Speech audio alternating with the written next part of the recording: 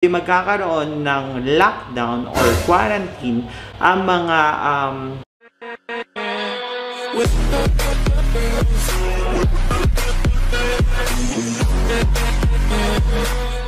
Hola amigos! Welcome back to our YouTube channel, Hola Amigo. So for today's video po ay pag-uusapan natin ang latest update dito sa Komunidad de Madrid regarding sa mga COVID issues at saka sa mga bagong panukala or mga bagong rules na inilabas ng President of Komunidad de Madrid. So yan. So isa sa mga naging haka-haka nitong mga nakaraang araw ay ang tinatawag na selective confinement. So ang selective confinement po, ang ibig sabihin nito ay magkakaroon ng random, well not really random, kundi magkakaroon ng lockdown or quarantine ang mga distrito or mga lugar dito sa Madrid na may mga matataas na cases ng COVID. So ngayong araw na ito ay naliwanagan na po ang lahat.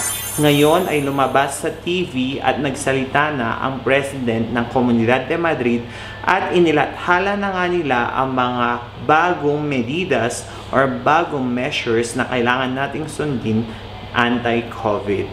So, ano-ano nga ba ang mga pagbabagong ito? Isa sa mga pinakang malaking pagbabago ay ang tinatawag na ang 37 zonas sanitarias. So these are the 37 spots na merong mga high or napakataas na COVID cases. So ito po, ang ibig sabihin po nito ay ito yung mga zone na merong 1,000 or more than 1,000 cases for every 100,000 habitants. So dito po sa screen ay makikita ninyo kung ano-ano nga ba ang 37 spots or hotspots ng COVID dito sa Spain. So ano-ano ang mga bagay na pwede at hindi pwedeng gawin kapag ikaw ay nakatira sa isa sa mga hotspot ng COVID dito sa Madrid.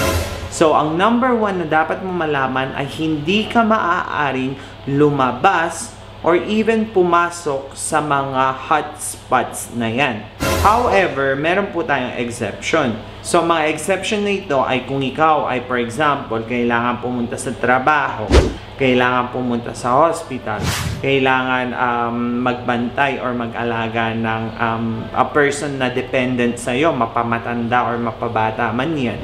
Or if not, kapag kailangan yung bumili ng essential or important goods or items na kailangan ninyo. So, kapag hindi po or hindi justified ang paglabas nyo ng inyong district or ang paglabas nyo sa hotspot na yan, ay maaari po kayong mamultahan ng Polisiya Civil or ng Guardia Civil.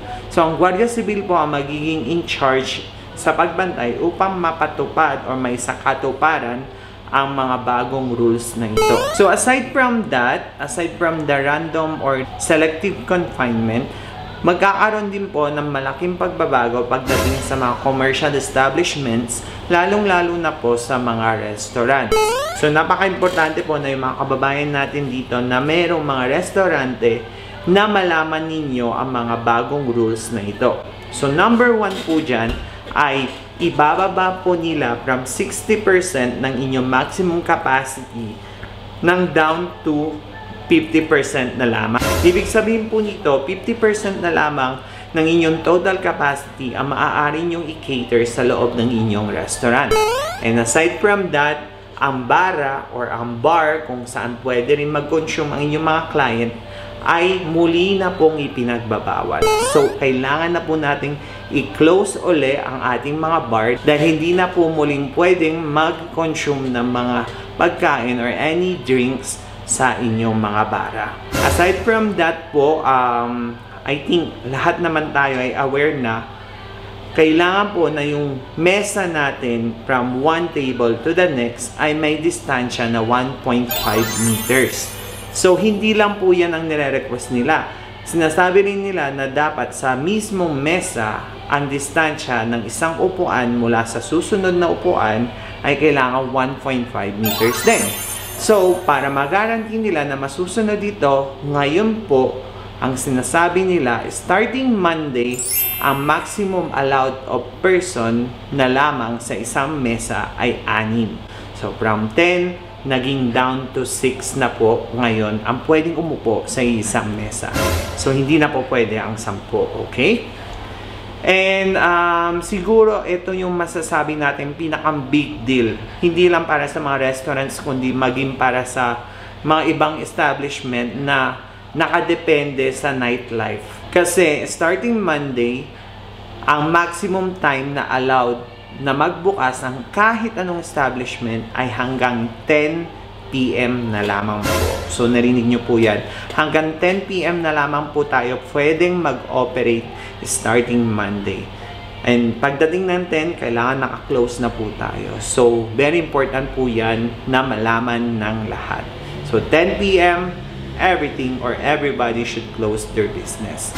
So, bukod po yan sa mga importanteng pagbabago na gaya niyan, ay isasara na rin po ang mga parke, ang mga parke infantiles, at even yung mga hardiness. So, hardiness or yung mga garden.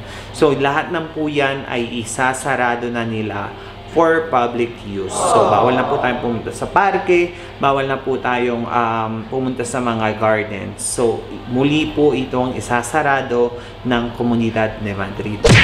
And that's it. That's the main changes talaga na ini-announce ngayong araw na ito. And once again, sinasabi ko po sa lahat na maaaring nabitaw na nila or nasabi na nila ito, pero hanggat hindi po ito lumalabas sa BOCM or Boletin Oficial de Comunidad de Madrid, ay hindi pa po final ang desisyon na ito.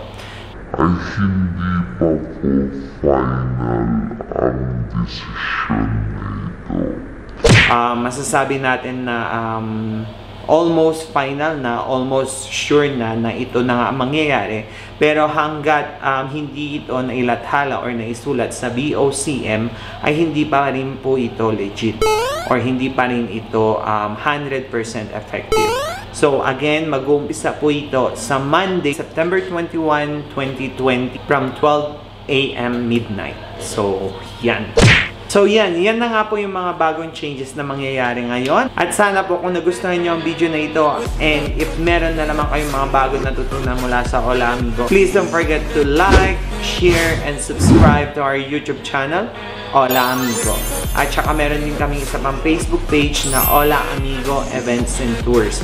So paki-like din po yan para updated kayo sa mga iba't ibang services na ino-offer namin. So hanggang dito na lamang po, hanggang sa muli, and hasta luego, amigos! Bye! With